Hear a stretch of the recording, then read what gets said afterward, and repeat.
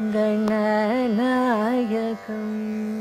भजेऽहं भजे गणनायकं भजेऽहं भजे गणनायकं भजेऽहं भजे गणनायकं भजेऽहं भजे कमलेशं कामरिपुसुतं गणनायकं भजेऽहं भजे कमलेशं कामरिपुसुतं गणनायकं भजेऽहं भजे कमलेशं कामरिपुसुतं गणनायकम्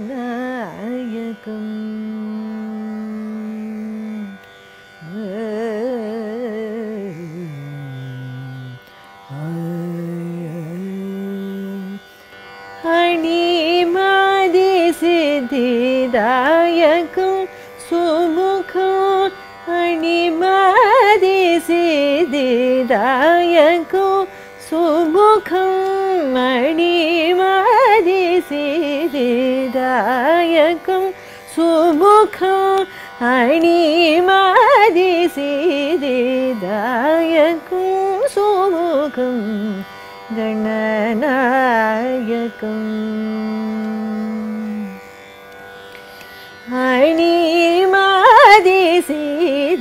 अणिमादिसिद्धिदायकं सुमुखं गणनायकम्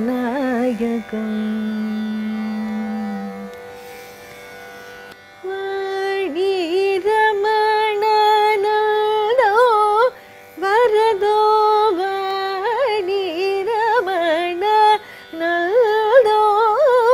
वरदो वाणीरमणनन्दो वरदो वदने द्विरदो वरबालगुरुगुगं वदने द्विरदो वरबालगुरुगुगं गणनायकं भजेऽहं भजे कमलेशं कामरिपुसुतं गणनायकम्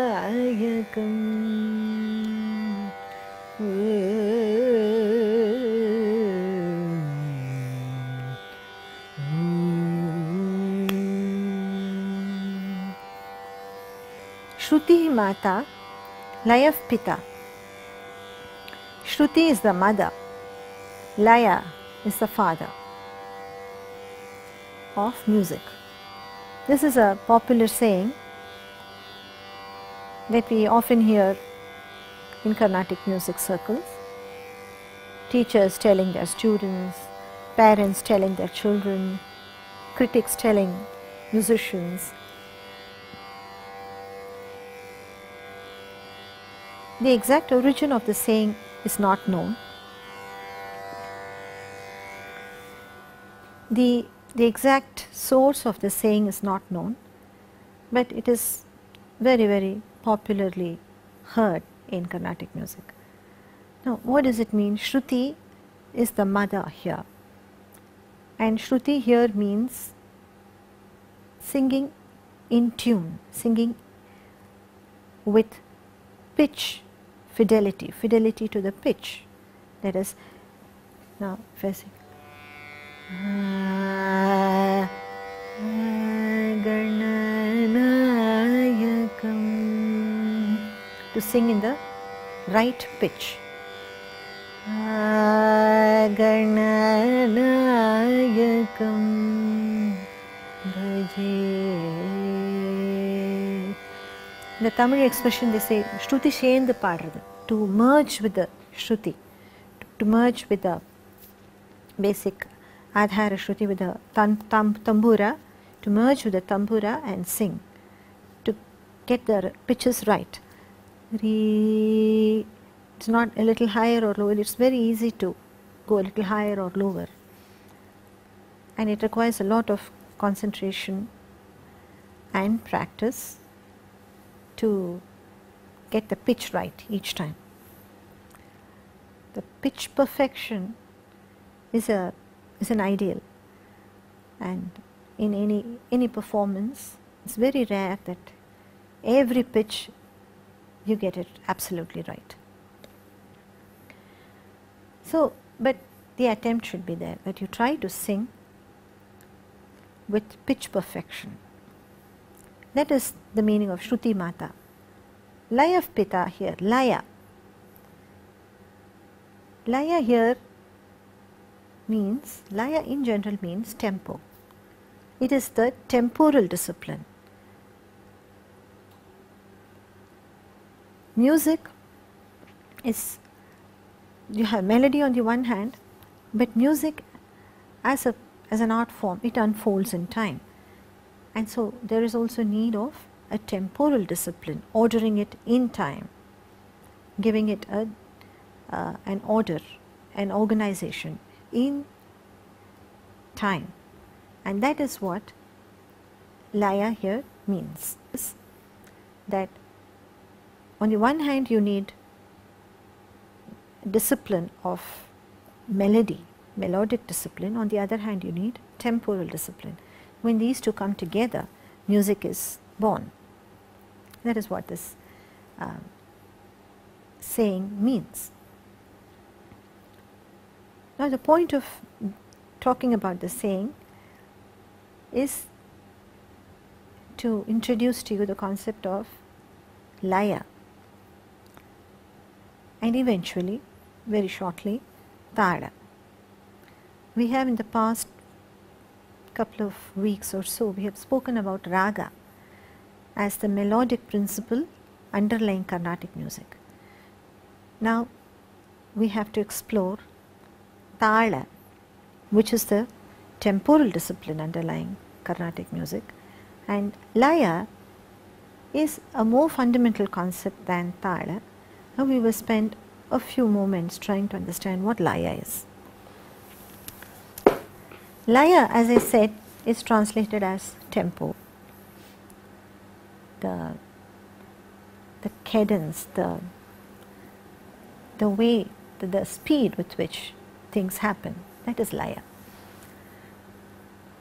And Laya is a part of many aspects of human experience, human activities. Many human activities are informed by the principle of Laya. Speaking, for instance, or walking or running,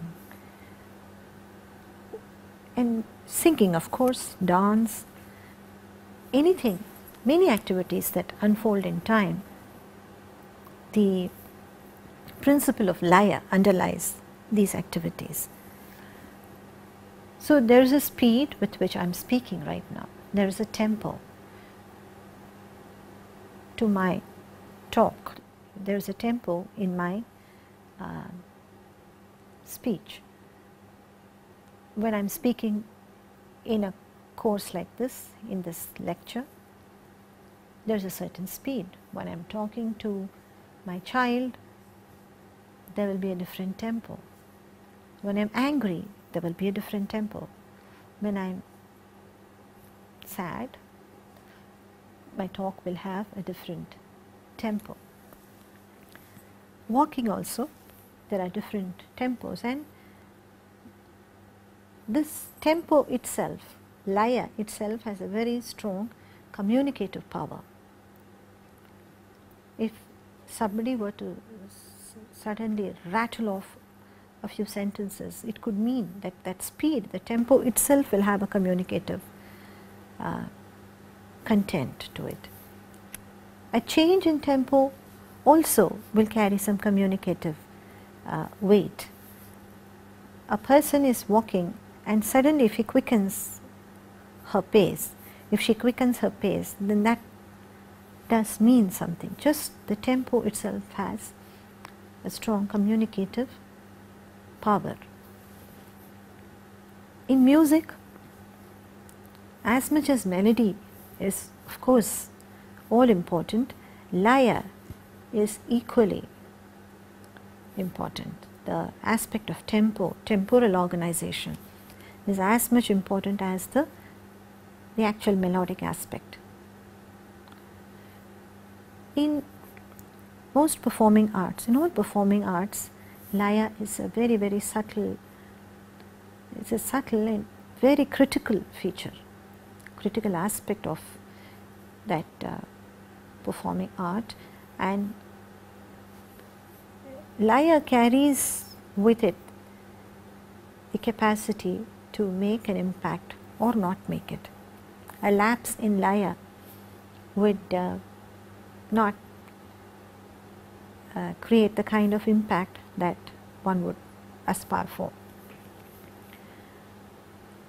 In comedy, for instance, the elusive timing that we speak of, all that is about Laya, how you maintain the tempo, how you organize the elements of your performance in time. So in music, as I said, this is Laya is the tempo, the speed with which the music is organized, the internal speed, that is very critical. And it's not necessary that there should be beats or there should be a certain rhythm. It's not necessary. For Laya is there in music even when there is no song, even when there are no beats, even in something like Alapana, which is free flowing. There is nothing binding it in terms of the temporal dimension. Even there is a Laya. For instance,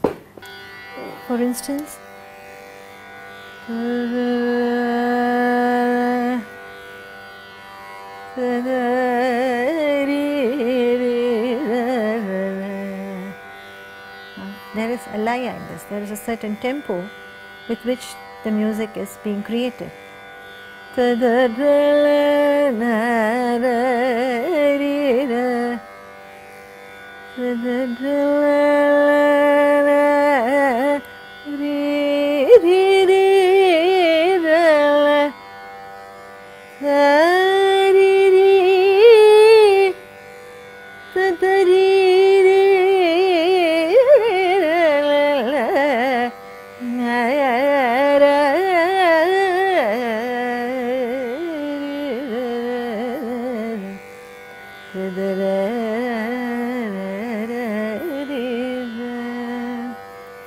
Now,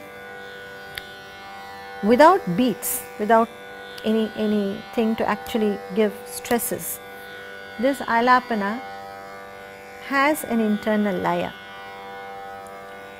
There is a certain tempo to this Alapana, and you will definitely know there is something wrong if the Laya is not observed. It is an extremely subtle thing. Perhaps the most subtle aspect of music is Laya.